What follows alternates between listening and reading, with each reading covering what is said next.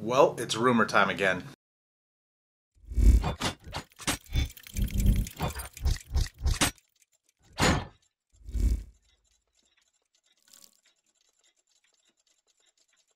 What's up guys, Andrew here on my channel GearedInc, where I get to share what I'm passionate about with you, and on my channel that's PC tech, games, and gear. Today we're talking about a new rumor that's recently circling around the internet, and sorry for getting this video out a little bit late. Boys keeping me up very late at night, but I'm very happy with that.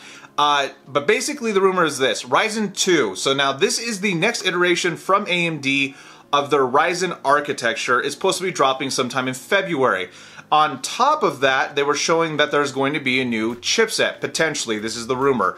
Now, if this is true, it's alarming to me for one reason. A new chipset is all well and fine. Intel obviously does new chipset like every 6 to 12 months.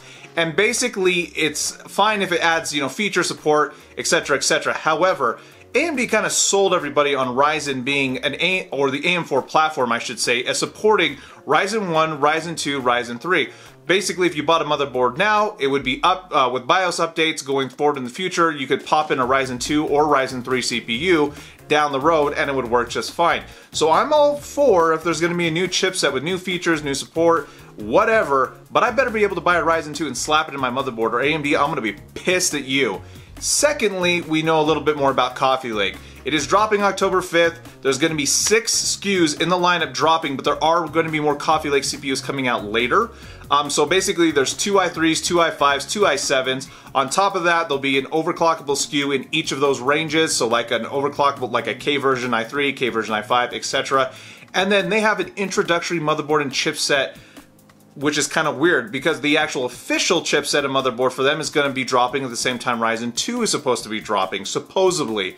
So if you are going to be buying Coffeelake, your options are going to be limited in terms of motherboards. You're also not going to have really any budget options, and then the BIOS and chipset that you buy is not the official Coffeelake chipset, whatever that means. So it's one of those things where it makes sense, because if Ryzen 2 is going to be dropping and Intel doesn't really have anything to combat it or to take away attention, dropping some more Coffeelake stuff might be a good strategy. The next iteration after Coffeelake, of course, is supposed to be Ice Lake, which is going to be on a smaller nanometer chip.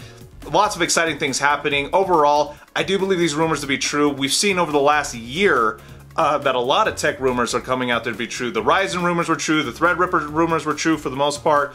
Coffeelake's shaping up to be pretty, true as far as what we saw a couple months back with rumors that were released on that. If you remember, there was like a rumor about their i3 lineup from China that it showed that the gaming, the gaming capability was going to be the same as in like an i7 from Skylake.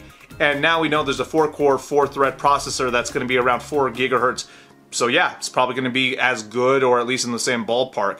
So I'm excited. Ryzen 2 is coming out, Coffeelake's coming out. I am going to be doing a build for my buddy on that, which I'm going to show you all dropping here in the next couple of weeks. But as far as rumors go, this is something that I think is actually probably going to happen, but we'll see.